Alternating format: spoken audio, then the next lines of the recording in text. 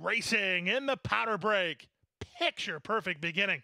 Shifty She and Katama Moonlight, the first two off the blocks, driving through at the rail North Broadway, trying to hold ground, and she will. From the outside, that's now Mo of the West who gets over. At the rail, Morning Molly comes away in a good position, fifth at the inside, followed by a rail running Belle Laura. In between horses, Lashara, three wide, and Kelsey's Cross, and at the back is Bienville Street. Katama Moonlight and Amisael Jaramillo have the lead, and they lead by a length and a quarter. The opening quarter was 23-2. North Broadway is second, Shifty She, three wide on the outside, third. These top three have three on the team of Mo of the West and Morning Molly, who's at the rail. Kelsey's Cross is in the red cap, three wide on the outside.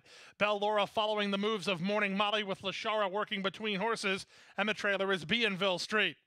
That's the 9 of them with less than half a mile to run in the powder break. They haven't got Katama Moonlight yet. She went 46-4 for a strong half mile. Shifty She turning up the heat second. North Broadway now third. Mo of the West fourth. Shuffled back to fifth is Morning Molly. Then of the outside, that's Kelsey's Cross. Alongside her is Lashara. At the rail and Belle Laura trying to wind it up is Bienville Street. Somebody needs to wind it up soon as the top two continue to battle. With the advantage now, Shifty She bidding up to challenge the leader, Katama Moonlight. Third, Mo of the West. Fourth and swung to the center is Morning Molly with an eighth of a mile to go. Shifty She has an eighth of a mile more to get. Morning Molly starts to hit high gear with Mo of the West. With the lead, Shifty She, Morning Molly Motors. Morning Molly running out of time. It's Shifty She and Morning Molly.